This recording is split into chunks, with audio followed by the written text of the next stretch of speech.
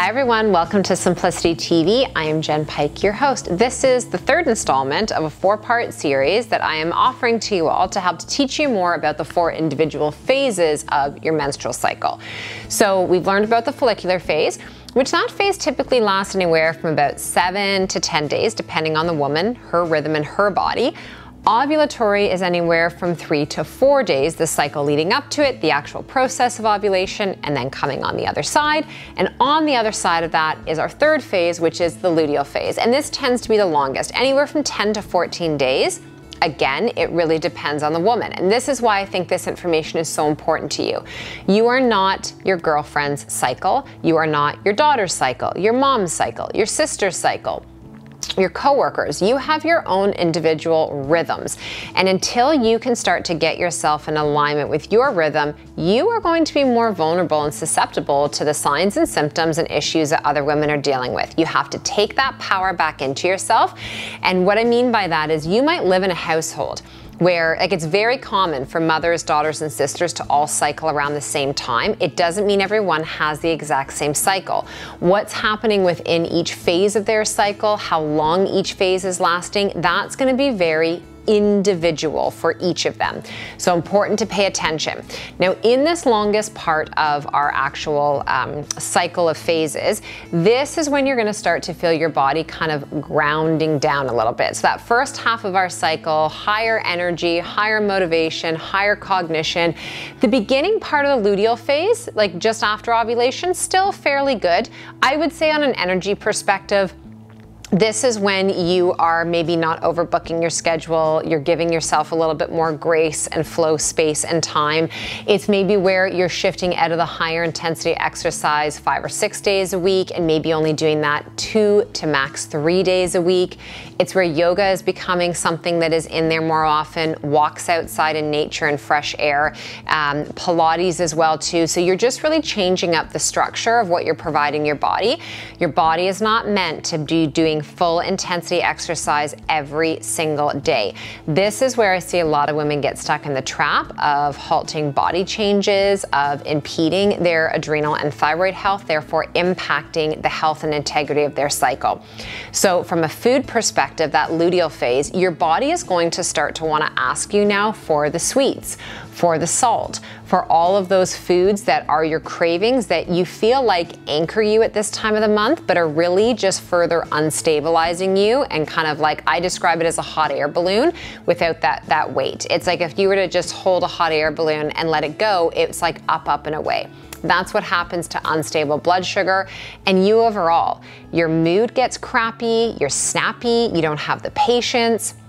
Your energy is just scattered all over the place. And so we tend to refer to this as being PMS. Oh, it's just coming into that time of the month. I'm gonna get my period in a week or a bit. And we just slough it off as like, that's just the way it is and who cares.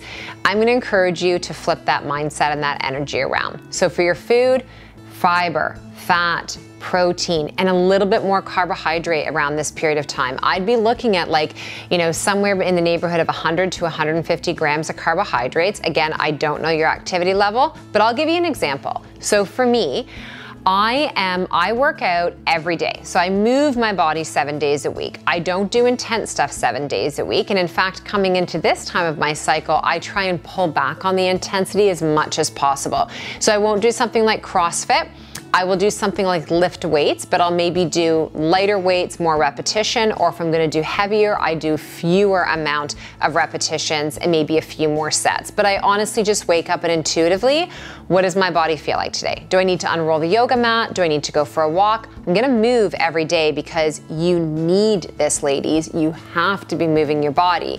But I worry less about what I'm doing in that period of time, just more so the fact that I'm moving. You also want to pay attention to your recovery. If you're sore longer, if you find especially the week coming into your cycle and more so 3 to 5 days that your back is achy, your hips are achy, your SI joints are giving you some problems, your sacrum, do you think that this sounds like a good time to go and do a heavy back squat, a front squat, 100 walking lunges, to be doing those types of things? 100% no. That's when you would pull away from those, do something a little bit more gentle for your body, but really pay attention. Like, that's when you can hurt yourself. When you can feel that you shouldn't be going hard, but your program that your trainer wrote for you says that you're supposed to be doing something challenging. The workout of the day that was posted is supposed to be challenging, or you just can't give yourself permission to settle down and to pull back because you're afraid you're gonna gain weight.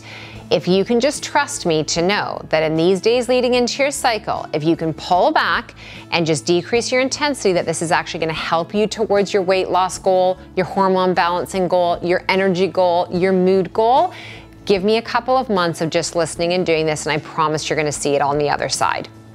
Now, the other thing is, at this time, this is when I would be incorporating the evening primrose oil, the sesame or the sunflower seeds for that seed cycling phase of things. I'd also be bringing in the Vitex, the chaseberry, to help to keep a healthy length of that luteal phase and to help to promote healthy, strong progesterone.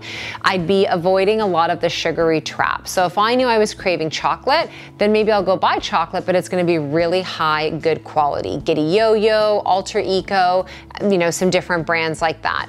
If I would know that my stress tends to get higher coming into this period of time, and this is maybe where you drink more wine, I'm gonna have things like water kefir, kombucha, those types of things. I'm gonna have a conversation with my spouse and be like, look, this is normally when I would wanna have a couple of glasses of wine.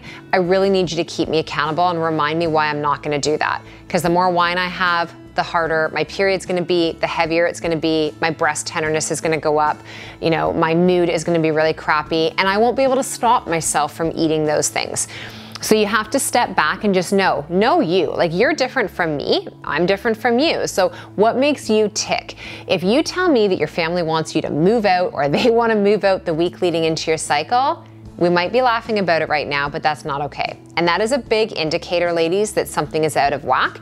And this can show up down the road. This can show up as an autoimmune illness. This can show up as a estrogen dominant form of cancer. I'm not saying these things lightly. I'm telling you what I have seen and what I continue to see happening. It'll rock your perimenopause and menopause phase of life, and postmenopausal if you don't connect to these things now and you don't start to take charge. For your young girls, if they're having these issues leading into their cycle, they're going to be recommended to go onto the pill. They're going to miss lots of days of school. They're going to be embarrassed. They're going to probably put more weight on than their body really should be. They're going to have larger breast size. They're going to have all these different things happening. Their skin is going to break out. And we think that this is like these massive changes we have to make. If you can start to just understand each of these phases and know, okay, this week we just want to shift our energy a little bit. In the beginning, sometimes you don't actually have to do anything I'm telling you to. You just have to be aware, I'm in a different phase. I just need to be a little kinder with my body this week. I need to have a few, less things on the calendar. I need to drink more water. I just need to remember to take my supplements. I don't have to add anything new. I just need to do those things. I need to say no more often. I need to get to bed a bit earlier, maybe hunker down and watch a Netflix. Like, do the thing your body's craving, not the thing the outside world is telling you that you have to do. And I think that's it for this phase. I don't want to go much deeper than that. I would give you those type of tips. But what I would say is, if you haven't already, go back and listen to the full masterclass that I did on the cycle syncing and your fertility awareness. It's just going to lay this out in such a fluid way for you and a deeper way of understanding, because I'm not here educating you on this and explaining it to you to try to scare you. That's not what I'm trying to do. I'm trying to get you to sit up a little taller and open your eyes and to stop scrolling on your phone while you're simultaneously listening to this, and to really pay attention. Because the solutions you're looking for, they live in you, not outside of you. And until you can get to that place where you're really connected to what your body is trying to communicate, you will feel like you are chasing after the next solution, the next program, the next person to try to fix what you really have the ability to do within your own body. You just need a little shift of education and just a new platform for yourself. All right, so I'm gonna leave you there with that this week. Next week, we'll be heading into your menstrual phase, which I'm gonna teach you to fully love on and not hate and talk bad about, because your period is a superpower and it's a gift, and I want you all to get to that place. So join me back here next week, and until then, wishing you more simplicity and more ease.